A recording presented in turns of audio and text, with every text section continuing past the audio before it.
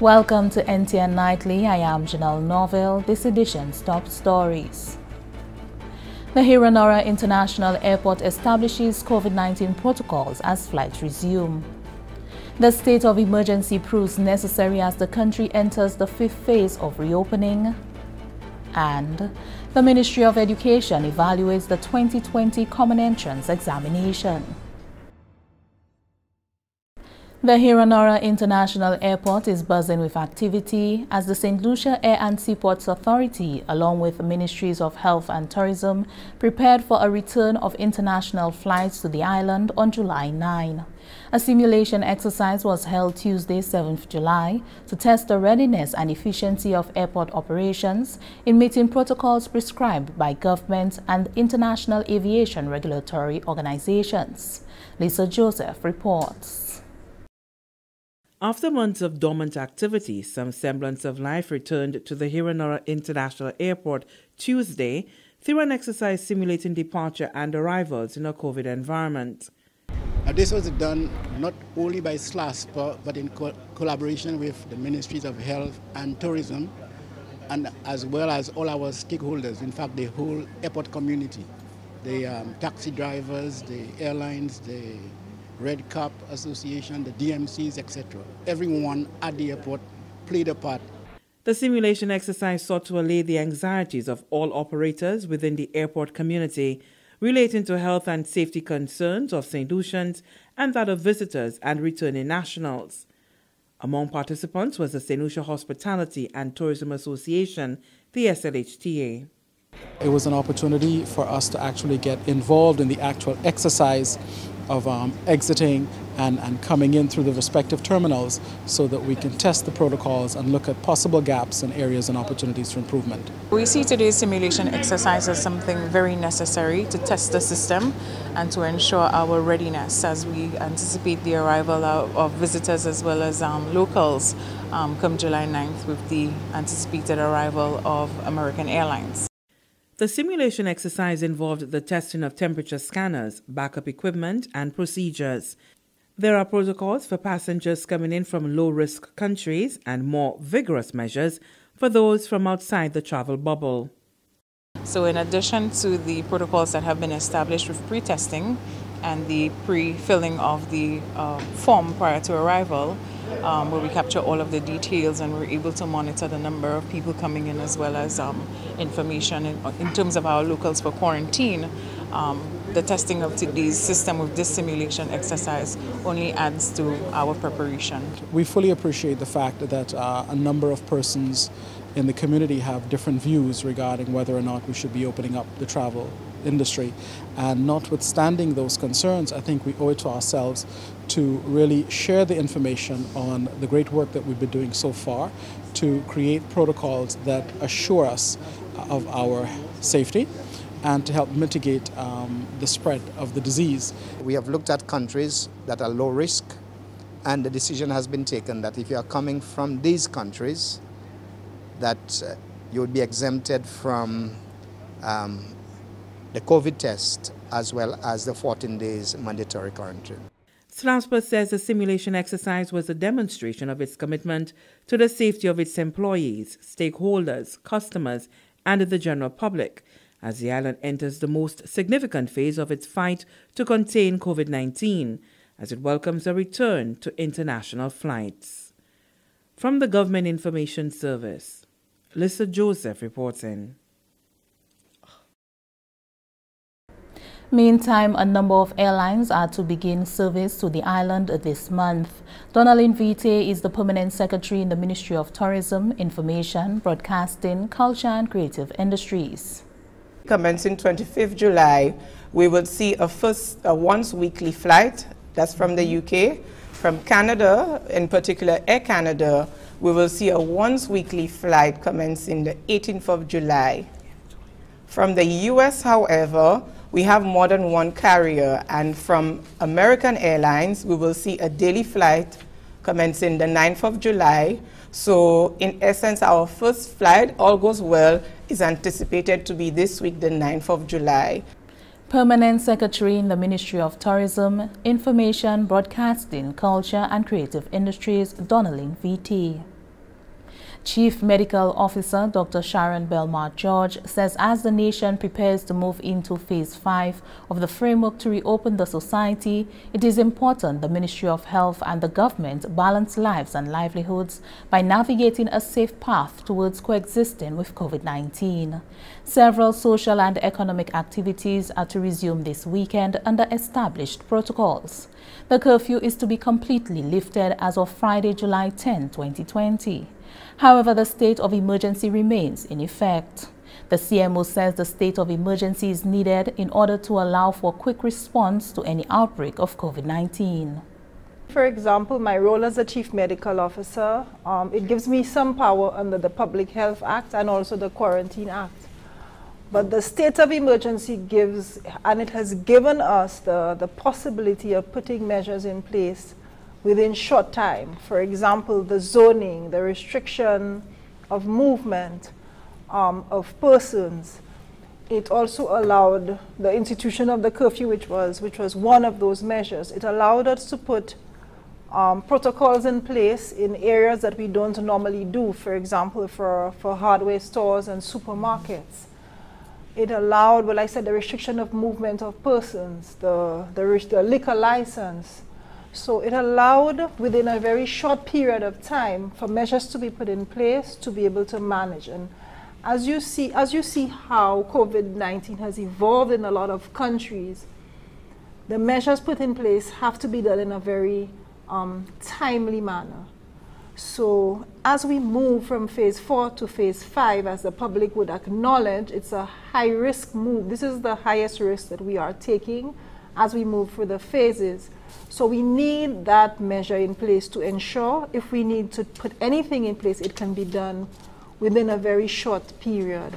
Notwithstanding, we've been able to fully open the economy and everywhere else, having that backup plan in place. So it has not restricted the economy. It has allowed the different sectors to open with the necessary protocols to reduce transmission. So from a public health standpoint, it gives us a safety net that if we need to pull back within short measure. The state of emergency was instituted on the 23rd of March 2020 to respond aggressively to the public health emergency due to the increased cases of COVID-19 on island. As part of protecting the health and well-being of St. Lucians, the government of St. Lucia has made the decision to review and amend the Public Health Act. More in this report from Fernell Neptune. The amendment of the Public Health Act in 2019 is expected to address some of the key public health issues that are relevant and current in the development of the country. Chief Environmental Health Officer Parker Ragnanan spoke on the need to amend the Public Health Act given the changing environment. This review allows for new areas to be brought under regulations. Some of these new areas include body art. So we know St. Lucians have been doing tattooing and body piercing and so forth, but that practice had not been regulated. So on the new Public Health Act, it makes provision for regulations to be established for body art.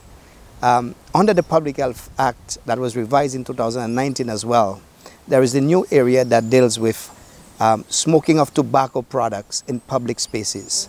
And what this act has done now is to take measures to ensure that public smoking is prohibited, and therefore it must be done under very regulated conditions. So there are now regulations in place to deal with these areas.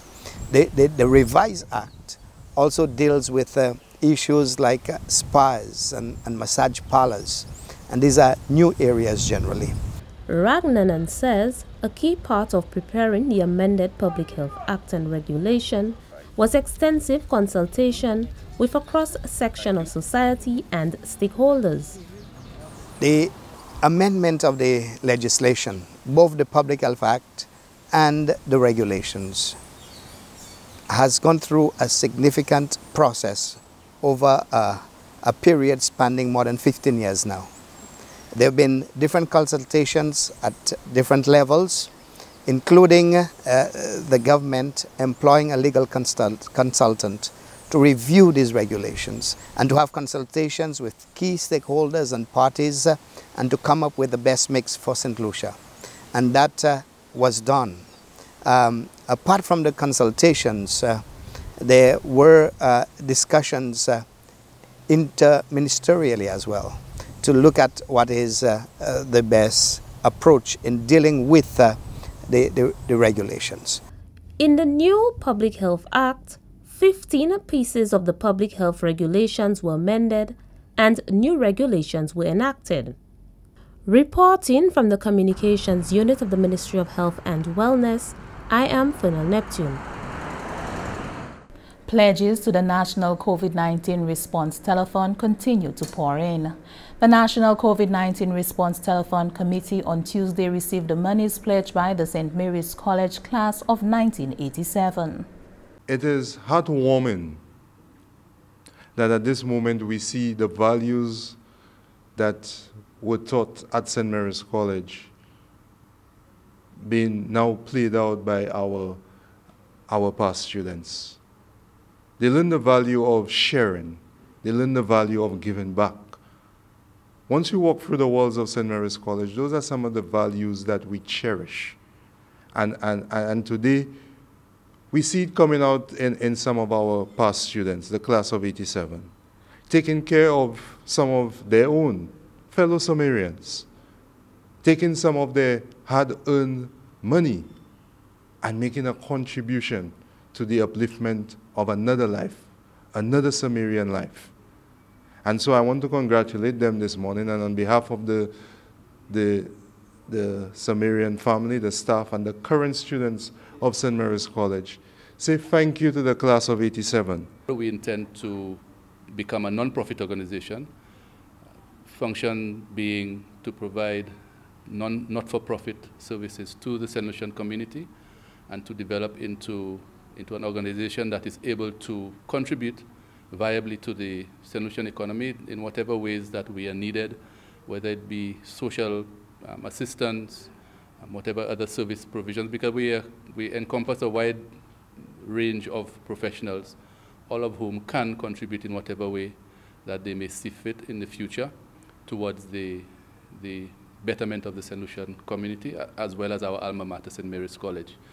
On behalf of the organizing committee of the National COVID-19 Response Telethon, which took place on the 12th of April, which was Easter Sunday, I want to say thank you to the St. Mary's College class of 1987. Thank you, gentlemen. They did pledge on the day, but it was a group effort, and they are now presenting the check. So we want to say thank you, first of all, for even making the pledge, but also making good on the pledge, even if it is 2 months after, because there are certain circumstances that would prevent these kind of donations from coming in. So again, I say thank you, but I also want to take this opportunity to reach out to St. Lucia and ask the persons who have pledged, who have not been able to come in, to please come in and continue to donate.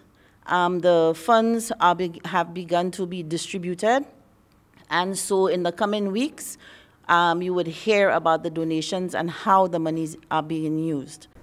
In other developments, the Ministry of Education has been evaluating the just concluded Common Entrance examination.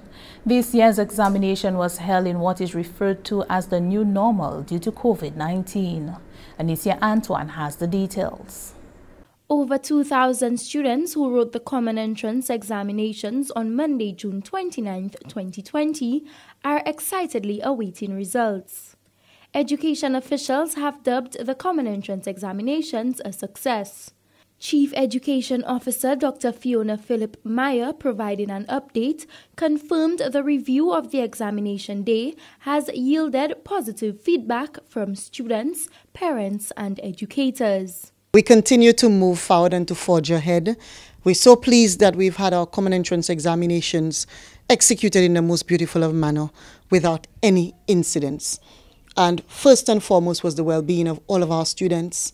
So all of the reports coming back in terms of the personal accommodations made for students with special needs and one of our physically disabled children as well as the general feel of the students, the way they were able to just appreciate that moment in their lives has all been very, very positive. And so we must applaud. We must applaud the administrators, the teachers, the parents, the other stakeholders who were very integral to this happening. And in a special way, I want to highlight the efforts of our support staff, our caretakers, our janitors who were at the schools supporting us. The Chief Education Officer also explained that St. Lucia is in the process of forging ahead with the Caribbean Primary Exit Assessment, CPEA.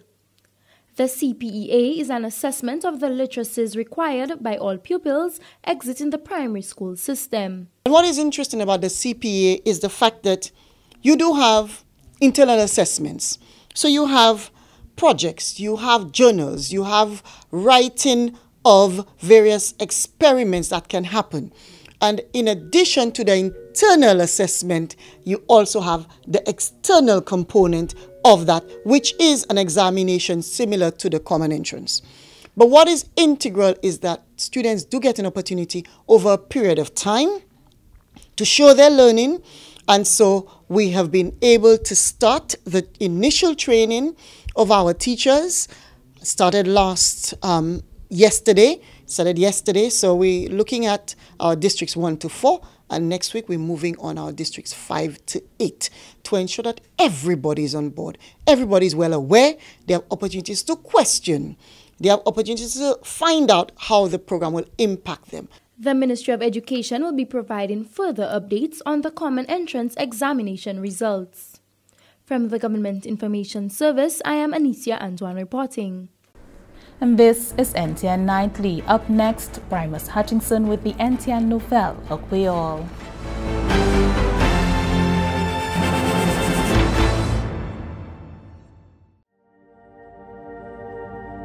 COVID-19 is a new pandemic disease as declared by the World Health Organization. It is transmitted directly by respiratory droplets when an infected person coughs or sneezes, or indirectly through rubbing the face with contaminated hands. There is still no specific treatment or vaccine against COVID-19, and as such, the farming community should adhere to some special recommendations. Reduce your farm labor to only essential workers. Ensure regular hand washing with soap and water, or use 60% to 95% alcohol-based hand sanitizer until soap and water are available. Clean all work surfaces and farm tools such as cutlasses, forks and sprayers with a 10% bleach solution. Ensure that toilets are cleaned thoroughly after each use and sanitized daily. Prohibit visitors to the farms. Limit contact among farm workers and promote social distances, ensuring 6 feet between each worker, and promote a no handshaking or unnecessary touch policy. More than ever before, your important role as the gatekeepers of St. Lucia's nutritional health and food security should be taken seriously.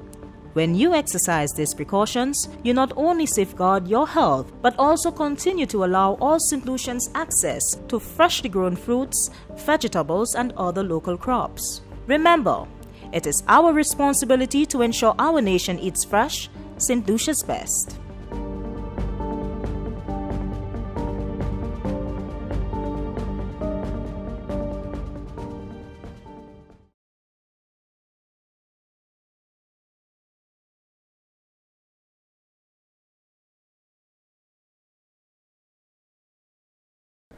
Welcome back. We join Primus Hutchinson for the NTN Nouvelle, a Creole. Monsieur Janelle, Monsieur Madame, département qui est responsabilité pour formation en gouvernement cette ici, à GIS, et NTN, Capuzato Nouvelle, en Creole, President Primus Hutchinson. Comme pays cette ici, car vous établi une façon d'opération normale, plusieurs activités sociales, j'ai trouvé permission pour vous opérer, mais ça a fait à bas JID et principe qui bien gouverné et sérieux à bas maladie corona. Commencé vendredi, le 10 juillet, Caille Cinéma, Caille Vieux, ouvert la porte et institution d'éducation des enfants, Caille ça commencé opération encore. Diverses activités sport, j'ai trouvé permission pour un spectacle à Badjid et principe qui est très sérieux. Business yacht aussi qui est ouvert encore, ça c'est le conseil de gouvernement, j'ai décidé pour tirer curfew et bien insurrection à ce pays nettement. Ça c'est comme un gouvernement, j'ai reçu un protocole, j'ai révisé le protocole pour moun savourer voyager à cette liste encore. Commencé jeudi le 9e en mois de juillet 2002.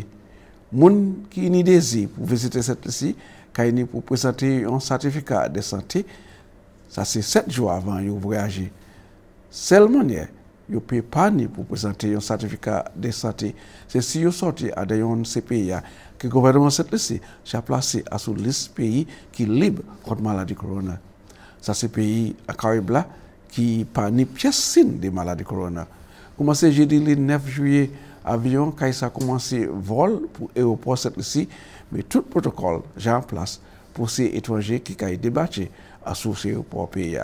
Le ministre des Affaires touristiques, honorable Dominique Védé, déclaré que tout arrangement est en place pour l'examiner les gens qui ont entré en pays, particulièrement à ce aéroport Hewanorra. Selon le ministre touristique, plusieurs groupes avec les individus à secteur touristique ont reçu un traitement, par exemple, travailleurs hôtel, chauffeur taxi, travailleurs slaspa et travailleurs associés au pays même. Les citoyens cette qui n'y peuvent voyager pour l'Angleterre, j'ai reçu une bonne nouvelle qui n'ont pas trouvé en isolation comme le gouvernement de l'Angleterre. J'ai mis dehors une liste non pays qui pas ni pour expériencer avec ça. Le Premier ministre Alan Chasney dit que ça c'est bonne nouvelle tout bonnement. Le Premier ministre Chasney déclare que ça est en faveur pays en pile parce que cette liste a parmi 59 pays qui citoyens sont entrés à l'Angleterre sans y trouver quarantaine. Ça veut dire que cette liste qui est entrée à l'Angleterre à présent pas pour rester en quarantaine pour 14 jours. Le Premier ministre a remarqué que ça a montré la qualité des gros succès que le pays a accompli pour ménager la maladie corona. Le Premier ministre Chasney a ajouté qu'à présent, comme vol international qui a commencé, les citoyens qui ont voyagé pour l'Angleterre pour visiter la famille, pour aller à son business et puis pour assister à l'école. Et ça, véritablement, c'est une bonne nouvelle. Et ça aussi, c'est une bonne nouvelle pour l'Angleterre qui a retourné parce qu'ils même pas pour rester en quarantaine. Mais le gouvernement de l'Angleterre a aussi notifié les gens qui ont visité qui, si pas méga, ils ont trouvé dans l'autre pays qui a bas sélection des maladies corona, là ils arrivent à l'Angleterre et qu'il est nécessaire pour rester en quarantaine pour 14 jours. Le gouvernement cette a établi plusieurs règles nouveaux des maladies corona pour les gens qui ont visité le pays commencé le 9 juillet 2020. Ça veut dire les étrangers qui ont besoin l'examination faite à ce jour en 7 jours. Ça c'est depuis qu'ils n'ont pas sorti à ces pays qui le gouvernement cette liste j'ai placé à ce liste qui pas besoin ces tests là encore.